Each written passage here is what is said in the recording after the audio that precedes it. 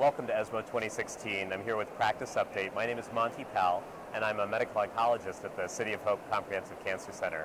I'm here with my great friend and colleague, Dr. Toni Choueiri from the Dana-Farber Cancer Institute, the director of the GU Oncology program there. Toni, it's such a thrill to have you with us. Thanks for joining. Thank you for having me, Monty. Absolutely. Well, Toni, I wanted to ask you, you're the star of this meeting, quite clearly. You're presenting results from the Cabo-Sun clinical trial. I know that the data is not going to be released until the session tomorrow, but tell us some of the rationale for pitting sunitinib against cabozantinib. Well, Monty, I think this is an amazing unmet need. And the National Cancer Institute and the Alliance, the GU committee, under the leadership at that time of Eric Small and now Michael Morris, did recognize this important unmet need, the intermediate and poor risk population. So, you know, we teamed up with the NCI and other, and one of the unmet need was in frontline untreated patient. Can you do more than VEGF receptor blockade? And sunitinib, as you know, is the most commonly used and highly effective drugs frontline. So we had cabozantinib in mind because one of the biology about cabozantinib is that the drug not only inhibits the VEGF receptor, but does inhibit other tyrosine kinases, such as MET and XL.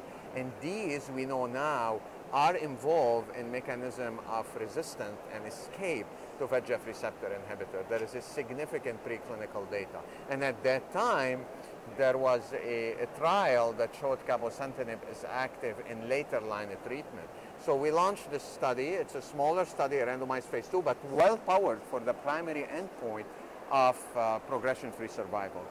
In a population of metastatic RCC of unmet need, which is 70 to 80% of everyone, this is the population of intermediate and poor risk renal cell cancer.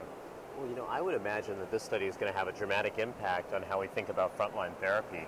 But one interesting conundrum that I see is that many of the frontline trials that we have designed right now pit sunitinib against a combination of either IO and VEGF inhibitor or two IOs together.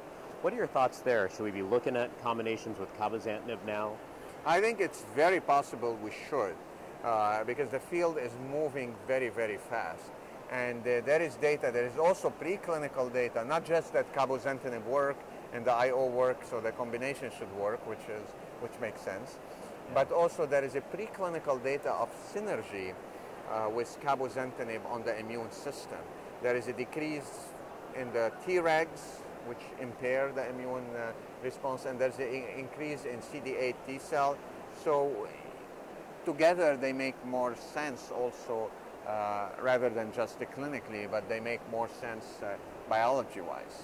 Got it, got it. Now I'm going to shift gears a little bit and ask you about another hot topic at this meeting, which is adjuvant therapy for renal cell carcinoma. First time that we're going to see some positive data from an adjuvant trial in the STRAC study.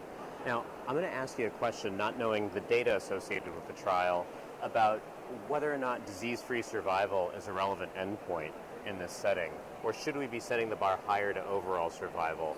I know it's a common concept in oncology. I mean, this is a great question. I think when the study were designed, disease-free survival is an acceptable endpoint that would not take many, many years to happen based on events. But this is a tough area, and I would say it's going to be, beside the combination and what the frontline going to show or new target, going to be an area the next 6 to 12 months of intense discussion among experts. Because we do have a study, another cooperative group study with Dr. Naomi Haas from ECOG, we all participated in, where the study was completely negative, even on subgroup analysis in high-risk patients, which is what STRAC is. There was no difference in disease-free survival or overall survival. So we need to see the data. I would be certainly more convinced if the toxicity was acceptable and if there at least a trend in overall survival. Because at the end of the day, with surgery alone, you can cure these patients.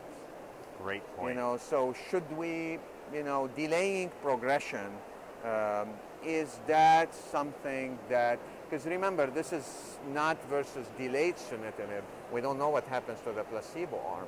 So delaying progression, is that acceptable if there is no overall survival and, let's say, decreased quality of life? Remain to be seen. But let's not forget, that with surgery alone, we can cure patients. So we need to look at the study. It's definitely could be practice changes, but it has to be taken, it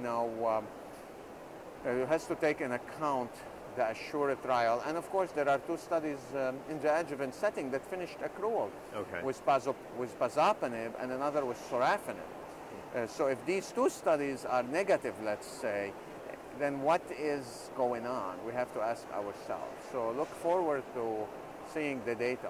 I think that's a very pragmatic approach to this question of adjuvant therapy. And Dr. Choueiri, thank you so much for joining us today. It's always a pleasure to get your insights. Pleasure is mine. Thank you.